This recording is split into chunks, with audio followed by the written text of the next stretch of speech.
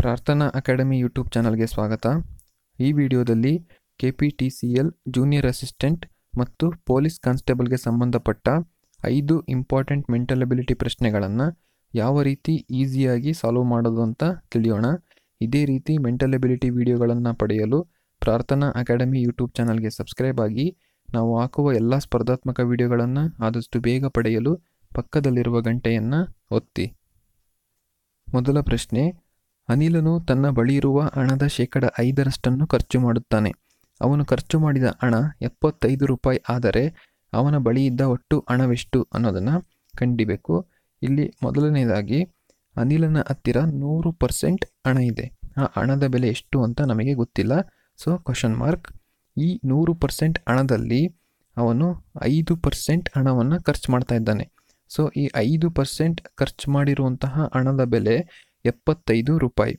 So 5% ಖರ್ಚು ಮಾಡಿರುವಂತಹ ಹಣದ ಬೆಲೆ 75 ರೂಪಾಯಿ ಆದರೆ 100%ಗೆ ಎಷ್ಟು ಹಣ ಆಗುತ್ತೆ ಅನ್ನೋದನ್ನು ಕಂಡುಹಿಡಿಬೇಕು. ಇಲ್ಲಿ ಕ್ರಾಸ್ ಮಲ್ಟಿಪ್ಲಿಕೇಶನನ್ನು ಮಾಡಿದ್ರೆ ಈ ಕ್ವಶನ್ ಮಾರ್ಕನ್ನು ನಾನು ಎಕ್ಸ್ ಅಂತ ತಗೊಂಡಿದ್ದೀನಿ. ಕ್ರಾಸ್ ಮಲ್ಟಿಪ್ಲಿಕೇಶನ್ ಮಾಡಿದ್ರೆ 5 ಇಂಟು ಎಕ್ಸ್ ಆಗುತ್ತೆ, 75 ಇಂಟು 100 ಆಗುತ್ತೆ. ಇದನ್ನು ಇಲ್ಲಿ ಬರೆದಿದ್ದೀನಿ. 5 into X is equal to 75 into 100. Calculation ಮಾಡಿದ್ರೆ X is equal to 75 into 100 7500 ಆಗುತ್ತೆ. ಈ 5 ಕೆಳಗಡೆ ಹೋದಾಗ ಡಿವೈಡೆಡ್ ಬೈ 5 ಆಗುತ್ತೆ. 7500 ಡಿವೈಡೆಡ್ ಬೈ 5 ಮಾಡಿದ್ರೆ 1500 ಸಿಗುತ್ತೆ. So option C is the right answer. ಅನಿಲನ ಬಳಿ ಇದ್ದ ಒಟ್ಟು ಹಣ 1500. Option C is the right answer.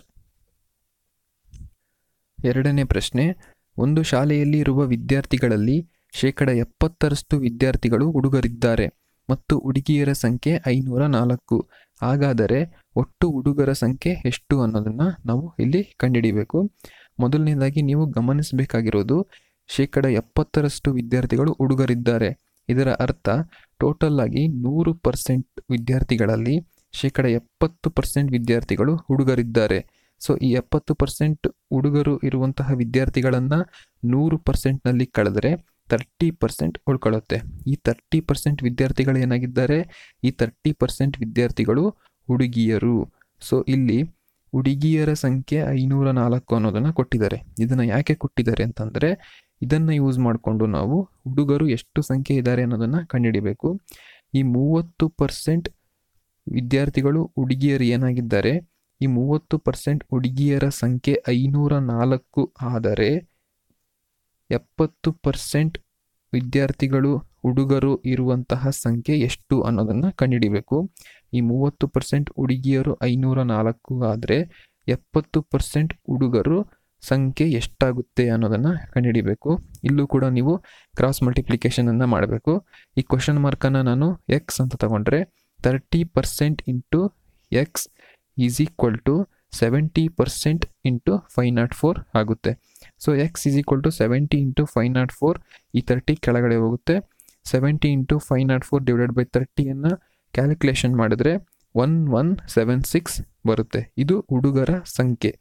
ಒಟ್ಟು 70% ವಿದ್ಯಾರ್ಥಿಗಳು ಹುಡುಗರಿದ್ದಾರೆ. ಈ 70% ಹುಡುಗರ ಸಂಖ್ಯೆ 1176 1176. Option B is the right answer.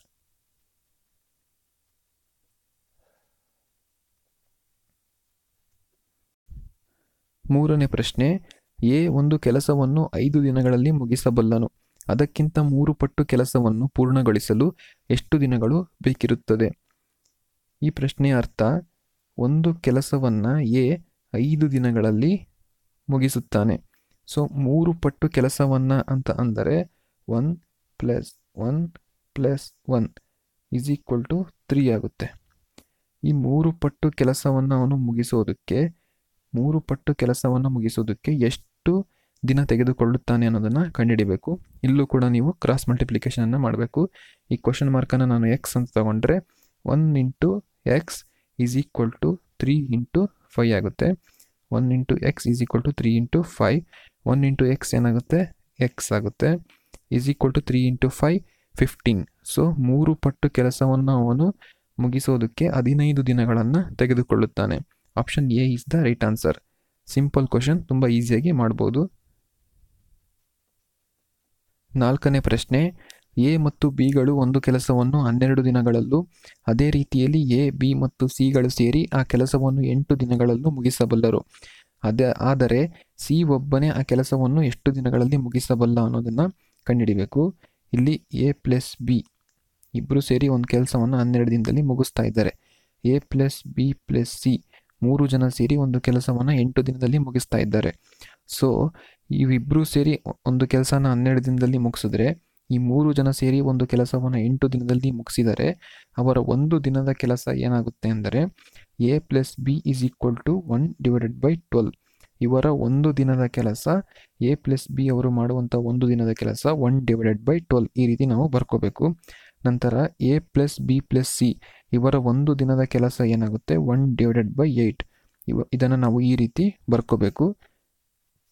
ನಂತರ A plus B plus C is equal to 1/8 ಅಂತ ಆಯಿತು. ನಂತರ ಇಲ್ಲಿ ಏನು ಮಾಡಬೇಕು, ಎ ಪ್ಲಸ್ ಬಿಗೆ ಈ 1/12 ನಾವು ಸಬ್ಸ್ಟಿಟ್ಯೂಟ್ ಮಾಡಬೇಕು.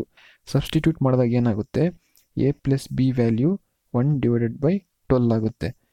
1/12 plus C is equal to 1/8. ಈ ಎ ಪ್ಲಸ್ ಬಿ ವ್ಯಾಲ್ಯೂನ ಇಲ್ಲಿ ನಾವು ಸಬ್ಸ್ಟಿಟ್ಯೂಟ್ ಮಾಡಿದ್ದೀವಿ. ನಂತರ ಸಿ ಈಸ್ ಈಕ್ವಲ್ ಟು 1/8. ಈ 1/12 ಈ ಕಡೆ ಕಳಿಸಿದ್ರೆ ಮೈನಸ್ ಆಗುತ್ತೆ. ಸೊ -1/12 ಆಗುತ್ತೆ. 8 ಮತ್ತು 12ಗೆ ನಾವು LCM ಅನ್ನು ತೆಗೆದ್ರೆ 24 ಆಗುತ್ತೆ. 8 8s 24, 8 3s 24. ಹಾಗಾಗಿ ಇಲ್ಲಿ 3 ಇದೆ. 12 8s 24, 12 2s 24. ಹಾಗಾಗಿ ಇಲ್ಲಿ 2 ಇದೆ. 3 - 2 ಏನಾಗುತ್ತೆ, 1 ಆಗುತ್ತೆ. 1/24 ಆಗುತ್ತೆ. ಈ 24 ಮೇಲ್ಗಡೆ ಕಳಿಸಿದ್ರೆ ಇದೇ ನಮಗೆ ಬೇಕಾಗಿರುವಂತಹ ಆನ್ಸರ್. ಸಿ ಒಬ್ಬನೇ ಆ ಕೆಲಸವನ್ನು ಮುಗಿಸೋದಕ್ಕೆ 24 ದಿನ ತೆಗೆದುಕೊಳ್ಳುತ್ತಾನೆ. Option C is the right answer. 1/24 ಇರೋದನ್ನು 24ನ ನಾವು ಮೇಲ್ಗಡೆಗೆ ಕಳಿಸ್ಕೋಬೇಕು. ಇದು ಆನ್ಸರ್, ಆಪ್ಷನ್ ಸಿ. 5ನೇ ಪ್ರಶ್ನೆ, 16 ಮೀಟರ್ ಪರ್ ಸೆಕೆಂಡನ್ನು ಕಿಲೋಮೀಟರ್ ಪರ್ ಗಂಟೆಗಳಲ್ಲಿ ತಿಳಿಸಿ. 16 ಮೀಟರ್ ಪರ್ ಸೆಕೆಂಡನ್ನು ಕಿಲೋಮೀಟರ್ ಪರ್ ಅವರ್ಗೆ ಕನ್ವರ್ಟ್ ಮಾಡಬೇಕು. ಸೊ ಈ ಕನ್ವರ್ಟ್ ಮಾಡೋಕ್ಕೆ 16 ಇಂಟು 18/5 ಮಾಡಬೇಕು. ಸೊ ಯಾಕೆ 18/5 ಮಾಡಬೇಕು ಅಂತಂದರೆ, ಒಂದು ವೇಳೆ ಮೀಟರ್ ಪರ್ ಸೆಕೆಂಡಿಂದ ಕಿಲೋಮೀಟರ್ ಪರ್ ಅವರ್ಗೆ ಕನ್ವರ್ಟ್ ಮಾಡಬೇಕು ಅಂದಾಗ ಆ ಮೀಟರ್ ಪರ್ ಸೆಕೆಂಡ್ಗೆ ಕೊಟ್ಟಿರುವಂತಹ ವ್ಯಾಲ್ಯೂಗೆ ಇಂಟು 3600/1000 ಮಾಡಬೇಕು. ಇಲ್ಲಿ ಈ 0 ಕ್ಯಾನ್ಸಲ್ ಆಗುತ್ತೆ. 2 5s 10 ಆಗುತ್ತೆ. 2 18s 36 ಆಗುತ್ತೆ. ಸೊ 18/5 ಆಗುತ್ತೆ. ಅದೇ 18/5 ನಾನು ಇಲ್ಲಿ ಬರೆದಿರೋದು. 16 ಇಂಟು 18/5 ಮಾಡಿದಾಗ 16 ಇಂಟು 18 288 ಆಗುತ್ತೆ. /5 is equal to 57.6 kilometre per hour ಆಗಿ ಅದು ಕನ್ವರ್ಟ್ ಆಗುತ್ತೆ. Option B is the right answer. ಒಂದು ವೇಳೆ ಈ 57.6 ಕಿಲೋಮೀಟರ್ ಪರ್ ಅವರನ್ನು ಮೀಟರ್ ಪರ್ ಸೆಕೆಂಡ್ಗೆ ನೀವು ಕನ್ವರ್ಟ್ ಮಾಡಿ ಅಂತ ಕೊಟ್ಟರೆ, ಸೊ ಸಿಂಪಲ್ ಏನೂ ಇಲ್ಲ, ಇಂಟು ಈ 18/5 ನೀವೇನು ಮಾಡಿದ್ದೀರಾ ಅದನ್ನು ಉಲ್ಟಾ ಮಾಡಿ 5/18 ಮಾಡಿದ್ರೆ ನಮಗೆ ಮತ್ತೆ ಅದು 16 ಮೀಟರ್ ಪರ್ ಸೆಕೆಂಡ್ಗೆ ಕನ್ವರ್ಟ್ ಆಗುತ್ತೆ.